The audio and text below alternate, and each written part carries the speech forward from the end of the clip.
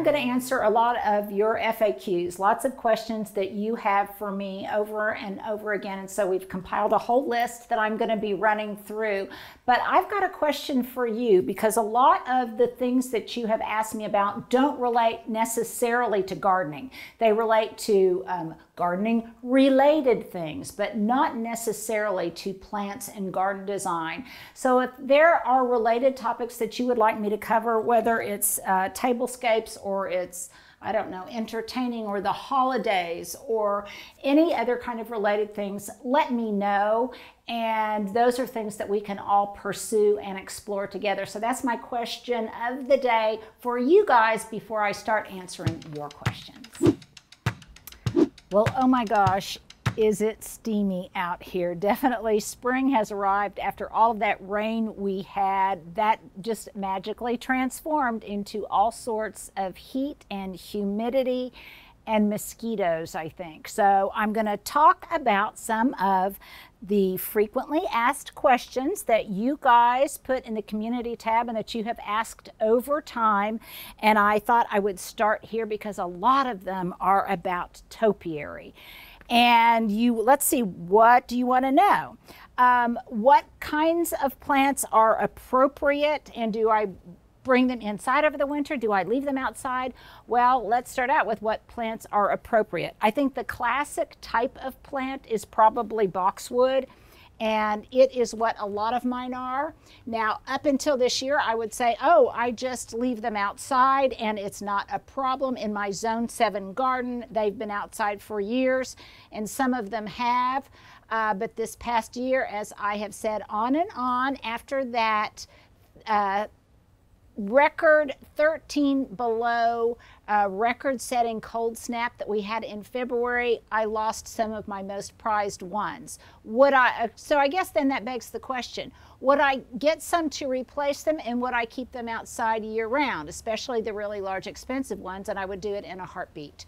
So I think it's a gardening risk worth taking when you're really passionate about something. So the boxwood ones I leave outside, and in general, if a plant is winter hardy, about 2 zones colder than your own, then they can stay in a pot outside.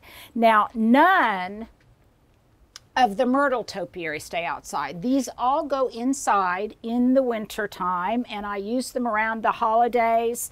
These lemon cypress come in and they go back out. Myrtle topiary really wants strong, full sunlight. In fact, over here, they're almost in too much shade. Don't ever, ever, ever let them dry out, because they will die on you before you can, before you could shake your head. But they're absolutely beautiful. You ask where to get them. I get them, most of the ones I have now, I got from Angela at Passiflora Kalamazoo up in Michigan. No, they are not inexpensive, but they are worth it. And some of these I've had for years. But they do need some TLC. Don't ever let them dry out. What small trees are appropriate? Well, if you go back into my archive on lots of videos, you will see, let's start walking this way, Stewart. You'll see lots of plants that I have transformed into topiary. Everything from little blue point junipers that I dug up, or little cherry laurels that I dug up from my own landscape. Really any kind of evergreen or conifer or small tree that has gone to seed and volunteered in your own garden. I call it free gardening, and you just go dig them up, put them in a pot. What have you got to lose? And some of them have made brilliant topiaries that I've had for years. Some of my cherry laurels are in the back. I should have moved them up for you to see. So now we're going to go into my studio. And because so many of you, one of the big questions you ask is, what does it look like in this little cottage back here? Well, this was a detached garage with servants' quarters. And the servants' quarters were very small, and we expanded them. We took out a portion of the garage, we expanded it, and we turned it into what I call, sometimes we call it the office, but now we call it the studio. because I have done a lot of shooting in here, and you can probably tell that now there's kind of an echo once I come inside. So this is now where Stuart's trying to shut that door so the mosquitoes don't follow us. It has a wood-burning fireplace in here. It is filled with some antiques from that belong to my husband's grandfather and some other things, but it's where we shoot the QVC segments. It's where I used to shoot lots of segments before COVID with Linda Kavanaugh for Channel 4, and basically now it is where we hold meetings, and most recently it's been where I've been writing my book. So if you turn, Stewart, if you don't mind turning around, you can kind of see what my view is out these French doors. It's also where we store all of my husband's fly fishing accoutrement. And then out here, just disregard all of the cables and everything we've got back in here. This is what it looks like out the other set of French doors. So I can work at this desk or I can work at the table, and I've always got a view of the garden. And don't judge me on my dirty windows right now. Oh, if you look out there, Stewart, right there, that's one of my cherry laurels right there sitting on the stoop. So that's one of the cherry laurels that I'm turning into a topiary. So there's the potager from this aspect. You probably very infrequently get to see it from this angle. Okay, so now back to some questions. I'm going to come over here. Be careful, Stewart, backing up. So, okay, so that brings me to Stewart. Those of you who have followed me and subscribed here on YouTube for a long time, you know that Stewart is my photographer. He is my BFF. He's my business partner, but he is not my husband. So some of you, I think it seems like there's a disconnect when I talk about my garden or my house or whatever, and I don't include Stewart in that. It's because Stewart is not my husband. How did we start working together? Was it like 5 or 6 years ago? We started working together when I started kind of being a spokesperson for the Southern Living Plant Collection. And we did a lot of things for them. We hit it off. We have the same kind of wicked sense of humor. And we have just become great friends. He now spends lots of holidays with us, and we tease each other mercilessly. So believe me, if you ever think I'm being mean to Stewart, I promise you it is reciprocated. And he teases me just as much. He does not like to be on camera. My husband does not like to be on camera. That's why you seldom see him other than in a reflection, though you can hear his voice. At some point in time, they may decide to reveal themselves, but that is up to their discretion, and I don't want to impose my willingness to be in front of the camera. Oh, was that, okay, there you go. There's your reflection du jour. So basically that's our relationship, and it works out great for us. Back to the topiaries. Do the topiaries get root bound? Some of them do, and then like any plant, you just repot them. So that's, you know, that's kind of a no-brainer. Will you flip the camera to see your face? We literally took these and we wrote down what questions you ask. How did Linda find you? It was because, how did I find you? Oh, I was in a magazine article. I had written a magazine article, and there was a photographer, and it was actually the editor of that magazine who suggested Stewart as a photographer. Perennials, top 10 that reseed each year. I did a video on that not too long ago where I talked it was a walkabout, I believe, where I talked a lot about annuals or biennials that reseeded.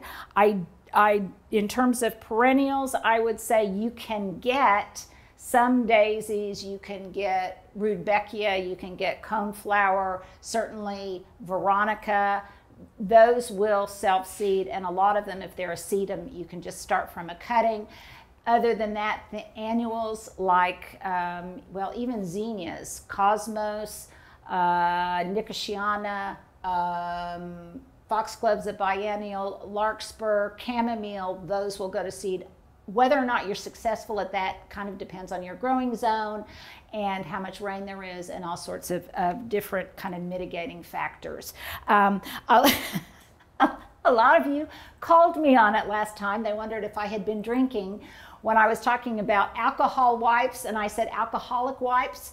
Well, maybe those wipes were alcoholics. I don't know. But yes, periodically my mouth gets ahead of my brain and I say stupid stuff like that. So I appreciate that you guys called me on that. I thought it was pretty funny. QVC stuff. Okay, so I actually have this staged for you guys. How did I hook up with QVC? Over a year ago last March, they actually contacted me to see if I would put together a product line based on things that they had seen in my garden, that we kind of messed with the design a little bit to improve the design, and we called it the Signature Touches, Linda Vater Signature Touches Garden Collection. And these are all things that I have that I use in my garden, but that you couldn't necessarily find anywhere. And one of them, this is not a sales pitch, believe me. You know I'm a huge fan of thrifting. So if you can find any of these things at a thrift store, I say you go for it. But a lot of these things you absolutely cannot. And the only way I've been able to access them, so many of you have asked, is to make them myself with QVC, who's been wonderful in that regard. So I did not know if these lattice work plant supports would be available this season or not, and lo and behold, they are.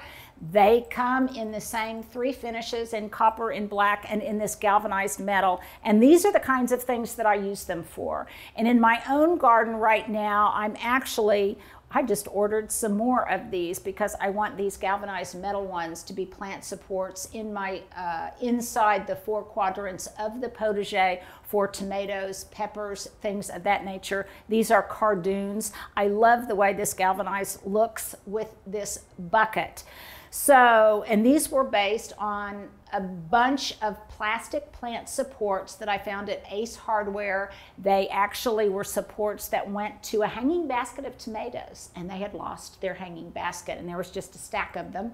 And I bought them, and I have been using them, and a lot of you think that they are metal, and they're not. And they're not very sturdy, but voila, we have managed to transform them and improve on them. And these are metallic, and they're on the QVC.com right now. You can find them. And I absolutely love them. They're great with dahlias. They're great with vegetables. They're great with anything. I've got one inside that I have standing in a corner that I use as an umbrella stand. It's got umbrellas and walking sticks and things of that nature. You could put a tray on top and it would make a wonderful little side table, but I think they're absolutely beautiful. I can see them around the holidays if you had a plant or something and putting a hurricane with a candle in them. There's a million trillion things that you can do. So I wanted to point that out because you guys can get these now, and they do come in copper and black. Those were the finishes that we kind of decided on, and here is the evolution of that. I love things that are galvanized, and I love things that match, not too matchy-matchy, but that coordinate with one another in the garden. So when we developed the product, this is kind of my thinking, I wanted them to kind of be in suites. So this is the galvanized suite. Now, this bucket is my own, and this is my own, but everything else are part of the QVC line because you could put these at different places in the garden, and then they all kind of match one another, and they're consonant with one another. And I can imagine about a million ways to do things. I think the hardest part, and I don't say this as a sales pitch, really, the hardest part would be deciding which one you want. Because for me, that's kind of a seasonal consideration.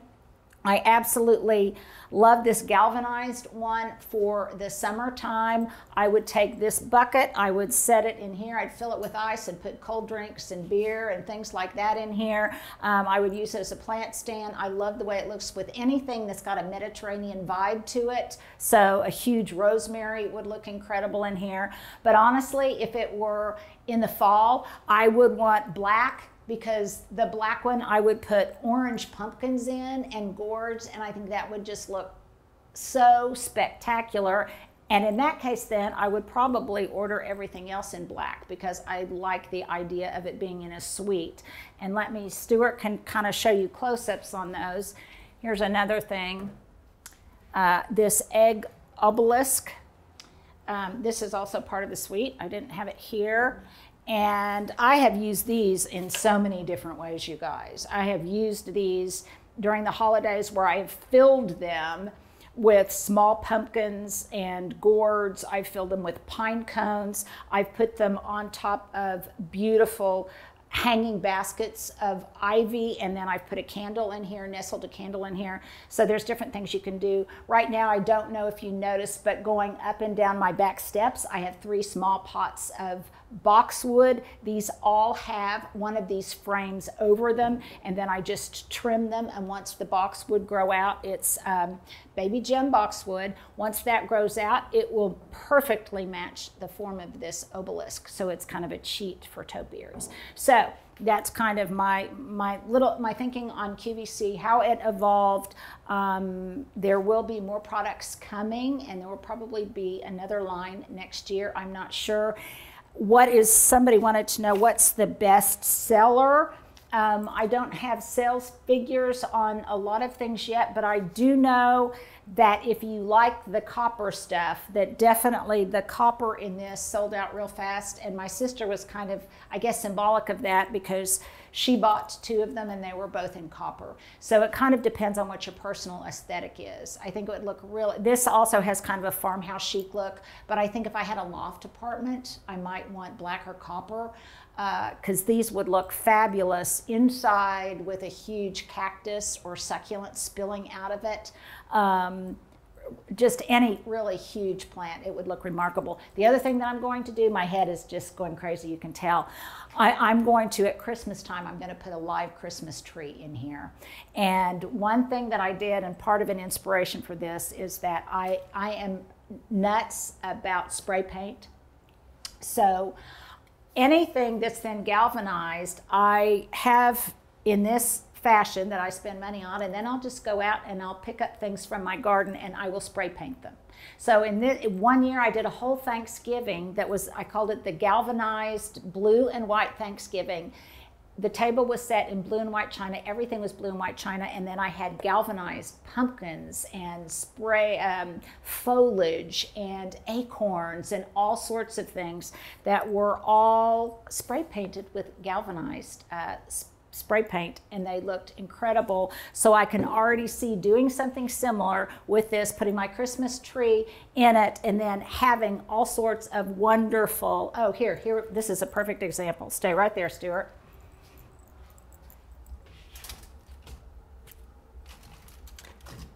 I spray painted one Christmas a bunch of these huge sugar pine cones, and I spray painted them galvanized metal. And I mean, wouldn't this be so cool? Put your Christmas tree in there, and then you have all of these pine cones around the base as a mulch for your Christmas tree. Or if you didn't want to do a Christmas tree, then you just get these huge pine cones. You could spray them or not. Fill this up with these mammoth pine cones or pumpkins or whatever, put some greenery in there, and I just think it would be absolutely spectacular. And that's kind of how my brain works. The original inspiration from this was from something that I saw in a Swedish, outside of a Swedish country home. They actually used it as a little fire pit. Now, we can't sell these on QVC as a fire pit because embers might, you know, go out and things, but definitely you could put firewood in it or whatever. And some of you have seen my old one, the inspiration model from a long time ago that I got off of eBay. It was an antique, and I use it for that purpose. Okay, so enough of that. So back to my list. In a pot, Japanese maple, can I put it in a pot? Yes, Japanese maples do great in pots. Just make sure the pot is large enough and that the pot itself is winter resistant and can handle whatever kind of winter you have. And then if it doesn't look happy in that pot, you can put it into the ground. They like soil pretty much on the acidic side. Okay, so many questions. I get so many questions about my turf. Is it an artificial turf? Yes, it is. It's a very highly realistic, high quality synthetic turf that I've had in the front yard for about 8 years. I've had it back here for about 7 years. It's some of the best money I ever spent. I think my first priority in looking for it was I wanted it to be realistic. And the second was I wanted it to be low maintenance, and I didn't want any kind of synthetic infill or anything like that. And so I bet I researched it for I don't know how many years. I probably looked at 100 different samples. So here I'm burying the lead. The company is called NextGen, and I will put a link below. I am also getting ready, Stewart wanted to remind me, we did a huge deep dive into my artificial turf, talking with David, my friend that I have become good friends with over the years, who installed it originally, and he and I did a long discussion. We answered all sorts of questions related to it. Regarding cost, regarding all of those kinds of things, environmental issues, all of that. And we're going to put that up. When are we putting that? Tomorrow. Tuesday. On Tuesday, we're going to put that up, and it will answer every single question you have about my synthetic turf.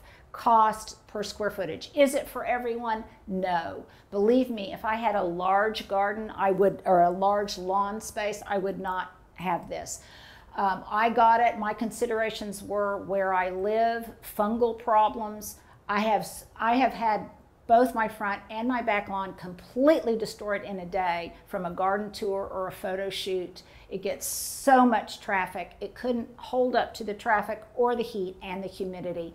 And because it's basically a little throw rug of a lawn, it's not a wall-to-wall carpet. For me, it was the perfect solution, especially when I found out that they could make it look exactly the way it did when I had real turf. So the edging, all of that, I could show you 2 pictures side by side. What was the real turf, what was the artificial turf, and I would defy you to almost be able to tell the difference, because it looks identical in terms of its edging, the stone placement, everything like that. What are my, how well is it held up? Brilliantly. How does it drain? Perfectly. Does it get hot? Yes, it will get hot in the summertime. That's all related to the turf. What are my favorite boots, tools, and gloves? I've answered that pretty much ad nauseum, but most of them are always linked below. So if you go to the description, and if you're not sure how to get to the description, if you're watching this on your phone, there is a little, is it an arrow, Stewart, or right below the video on the right hand side, there's a little icon, and you click on it, and it will put the written description of what I just talked about with all relevant links. And there are some that are there permanently, so you can always find what my favorite pruners are, what my go-to Captain Jack's bug dust is, all of those kinds of things. Those are permanent links below my videos that you can go to anytime. So a lot of you who ask those questions over and over again, it's just as easier on me if I just put the links below. So figure out how to access the description, because you'll get all sorts of information there. And so I have a boot fetish. I have a million different kinds of boots. My boots are, my favorite boots are probably hunter boots. I love merry people boots. I guess I love the one I'm with. I love Jules boots. I have some from Target. I have a whole wardrobe of boots. They're very much one of my own personal signature touches, so I like all of those. I love tools from Bridgetown. I love Barnell pruners. I love Fiskars. I love all sorts of garden tools. A lot of those you'll find below. What online mail order companies do you like best? I love Gardener's Supply. I love Southern Living Plant Collection, absolutely love them, and Encore Azalea. Their plants are just spectacular. Who else do I like? I love to get ideas from Terrain. Who else do I go to online? I got some of my faux wicker furniture that I've got in my backyard. I got that from World Market. So I shop a lot of different places. What are my favorite magazines? Obviously Southern Living. I love Garden Gate magazine. I love Garden Design.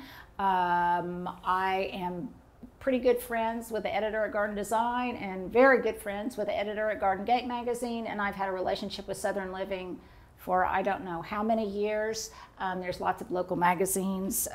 So I'm like you, I love Martha Stewart, obviously. So that's all of that. I don't know how many times I got asked this question. So if you don't want to hear it, then you can just kind of tune out. What color is my lipstick? Well, I wear different colors, but here's my go-to. I like, and I will try to remember to put a link below, Wet n Wild Gel Lip Liner, Lay Down the Mauves. It's just a drugstore lip liner. It's Wet n Wild. I really like it. And I like Wet n Wild lipstick. These are cheap. They're like buying samples. I find them to be every bit as good as the more expensive stuff. And this is 526C. That's the pink color I wear a lot. And then I wear other things. I am somebody, okay, so this will be the next question about thrifting. How did I start thrifting, or what's my attitude about thrifting? I've talked about that a little bit in my videos. I am one of 10 children, and so I am used to wearing hand-me-downs. I have 6 sisters or 5 sisters and 4 brothers, and I'm just used to that. And which also means that I have tons of nieces and nephews and really young, stylish gals in my family.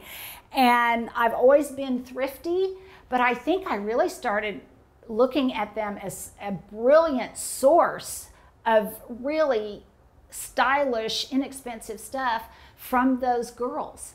We would go to thrift stores in their college towns, and oh my gosh, the stuff that they would come up with was just absolutely brilliant. I also, for years, worked at Oklahoma City University as director of admissions there, and they've got a huge school of theater and performance. And a lot of the theatrical people, when they were staging and getting costuming and stuff, a lot of times they would go to Goodwill and they'd go to thrift stores, just like people who are looking for Halloween costumes. They would get remarkable things there. And so I think that in addition to my just being generally thrifty by being one of 10 kids, I also just found that there was tremendous style to be had there for pennies. And in addition to the ecological benefits of it, that the lower carbon footprint, I just say, why not? And I'm the type of person that might spend $3 on a jacket at Goodwill and then spend $40 to have it tailored to fit exactly the way I want. So I like that tension between high and low. I will spend money on something for good quality, but I am not at all embarrassed to say that I got something at Goodwill or at a thrift store. In fact, sometimes my husband will say, because I'm so proud of it, if I have a great thrift store bargain, he'll say, you don't have to tell everybody that you shop at secondhand stores. And I say it because I'm proud of it, and he probably thinks it's a reflection on him. So for me, if I have a great score, whether it's clothing, whether it's any of these kinds of things, then I am thrilled with it. And if you can find the same thing for less at a thrift store, I say go for it. Now, a lot of you say you must have a really good Goodwill, you must have really good thrift stores. I guess I do. I don't know, and I know that in some places maybe I don't know how they're run or whatever. I can't speak to the ethics of it. All I can speak to is I know the mission of my local Goodwill store and the thrift stores that I patronize, and so I am good with them, and I think it's fun. I think it's creative. I think it's a wonderful way for young people in college and things who are developing a certain look to develop their own style without spending a ton of money. And it also helps them learn fiscal responsibility. And oh, I can buy this for $150 on Amazon, or I can buy this for $4.99, and it's got a chic kind of wear and tear look. I mean, we are the generation, and they are too, that buys jeans that have holes in them, and we spend extra for the holes. So, as part of my philosophy that I really like things that are pre-loved and pre-used, I guess that's my, I'm sorry, I went on and on about that. That's my thrifting mentality. Plant diseases and pests. Mosquito control. I am like you. If there is a really, really wonderful way to get rid of mosquitoes, please let me know. Stewart would really like to know, because unfortunately they plague him terribly. Me, not so much. They don't like whatever pheromones I put out or my blood type or whatever. I did have it sprayed recently with a company that uses botanicals that are all organic, that don't hurt pollinators or anything. And I would say it maybe diminished them by maybe 50%. Maybe. It's hard to tell because we've just started to get into the really hot season. I also use some of the different devices, Thermacell, that you can get off of Amazon. We use bug spray. I try to remember to empty out all saucers that have water, all of those common sense things. But basically, if you have a lush garden, you have mosquitoes. If you have a lush garden, you have bugs, and that's just kind of the way it is. How do I handle pests? As a rule, I would say that I use lots of Captain Jack's bug dust. I use lots of neem oil. I use insecticidal soap, and I make that concoction with baking soda, horticultural oil, water. I use that and make the homemade brew. You can Google that and find it anywhere.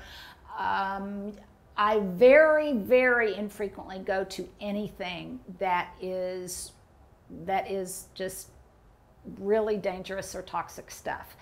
If it push came to shove and I was going to lose some really, really prized specimen, and the only way I knew to do that was to use some kind of potent fungicide or insecticide, might I do it? I might. But most of the things in my garden can be handled this way.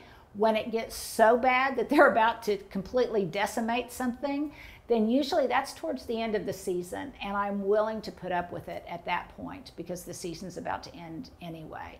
But I am a big fan of dormant oil spray, of anything that you can do to mitigate those kinds of pest problems. As always, I didn't ask my question at the beginning of the video, so I'm going to ask it now.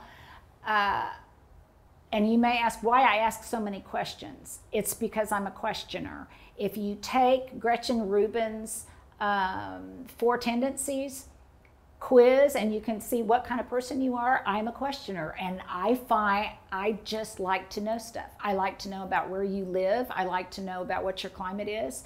I like to get solutions to personal problems I have. So thank you anyone who recommended plumber's tape for my leaking valves.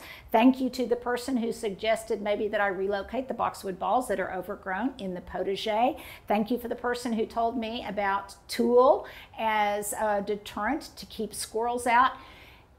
Trust me, I read your comments, and some of them even have come up in the text that I'm writing in my book, because you guys have great answers. More importantly, you have an answer to someone else's issue that they are experiencing in your same zone. So that's why I always say, please, please, please put your zone there so that people know where your garden, because my zone B problems might not be the same as somebody who's in 5A. So make sure that you put that there.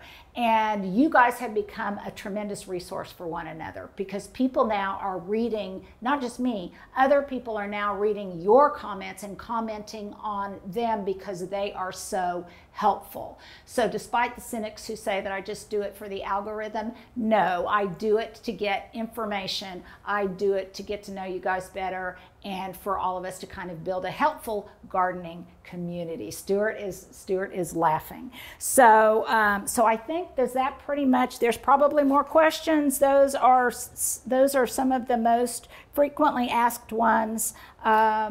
Obviously, if you've got more questions, I'm sure that you will post them below. So I have a question for you. If there was another kind of category that was related to gardening, but not gardening exactly, that you would like to dive into a little bit more, then please let me know. Whether it's tablescapes, whether it's the holidays, things like that, please let me know. Some of you I know are kind of interested in fashion, but not everyone. And oh, one last question that I'm going to leave on. Why haven't we been doing garden tours like we did last season? COVID for one. We will start doing them again too.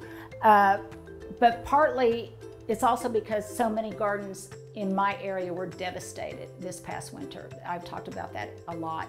And people don't want to show their gardens when they're in the process of recovery, and I respect that. And also because of COVID, and because the weather has just been really rainy recently. And that is my signal, I think. Somebody's trying to call me. So that's my signal to close this. Thank you guys. Hopefully you enjoyed that FAQ session. Well, here is my fashion epilogue for today. My top is from Target many, many years ago. My breeches, you guys got a kick out of my calling them breeches. My pants, I absolutely love these. These are lightweight. I think of them as kind of I Dream of Jeannie pants. These are made well. I got them at Nordstrom Rack. I love them. I especially love them because they have pockets, so they're not as hot as jeans and they're easy to work in the garden. These are my favorite brand. I'm not even sure what the brand is, but I'll put a link below, of foot form sandals. They come in every different color. I get them off of Amazon. I have several pair. They're great for the garden. I can get them wet and water can get on them, and they're kind of cute. My necklace, I can't remember where it came from. I can't remember where it came from. Oh, Stella and Dot. It was from a Stella and Dot party that a friend of mine had. My earrings, oh, I won't go into it now, but oh my gosh, look at these. These, can you see the color there, Stewart? Okay, that is based on some tile work from a 15th century convent. These were done by a jewelry designer. I'm gonna tell you all about her and how you can get hold of her. She's on Etsy. I'll put a link below, but this is just a little tease because I'm gonna show you some of her other work. It's absolutely fascinating to me, and every piece has a story, and I love things that have a story. Okay, this is kind of a little extra thing that I just thought you guys would be interested in. I don't do a lot of shopping, but recently I found my favorite summer pajamas on Amazon, and this is my third pair that I bought. And they are, they're just cute little shorty pajamas, but I love them because they've got this kind of tuxedo vibe. And they've got a black rim, and I just like them. They're sorry Stewart. They're so comfortable. They're so comfortable. I love them. They were just like $25 or something. I'll put a link below. I have them in baby blue, and I have them in this color, and I love them because they're really, really comfortable, and I'm trying to, you know, get out of just the t-shirt, and it's a seasonal change. It's post-COVID, so I'm kind of stepping up my summer wardrobe even at night. And then this was just given to me. I love this.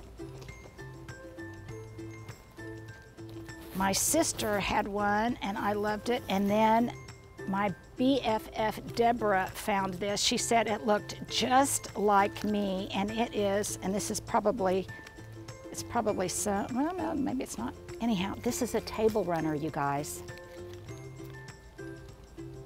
Isn't that incredible? I love the texture of it. I love absolutely everything about it. I can think of a million ways to use it.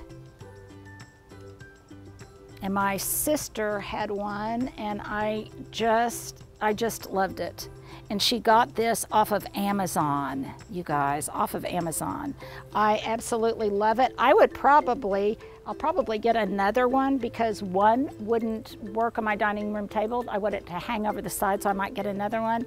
But I'll put a link below to this because this looks like us, you guys out there, and me, I think. I absolutely love it. So I'll put a link to that below, and I can't wait to use it this fall.